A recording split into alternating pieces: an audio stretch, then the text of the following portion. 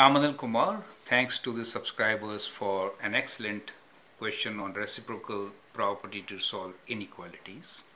I have taken a variation to this to discuss with you further on such solutions. The question here is that 0 is less than 4 over x, which is less than 2 over 5, and this kind of a double inequality is to be solved.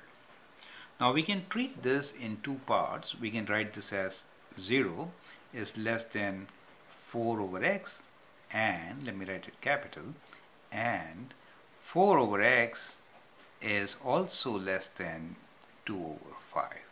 That is what we mean by this double inequality. Now let's look at the left side.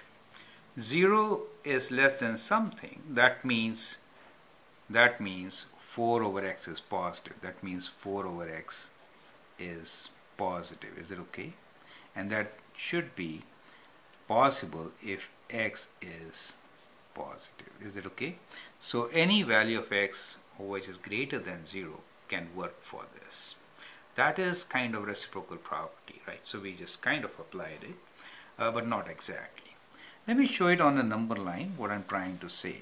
So on a number line, what we are saying is, if this is 0, then the value of x from the left side is that it should be positive, means on the right side of the number line. Is it okay?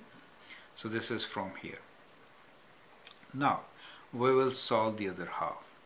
Since x is greater than 0, we say x is greater than 0, that means it is positive. We can actually cross multiply, correct?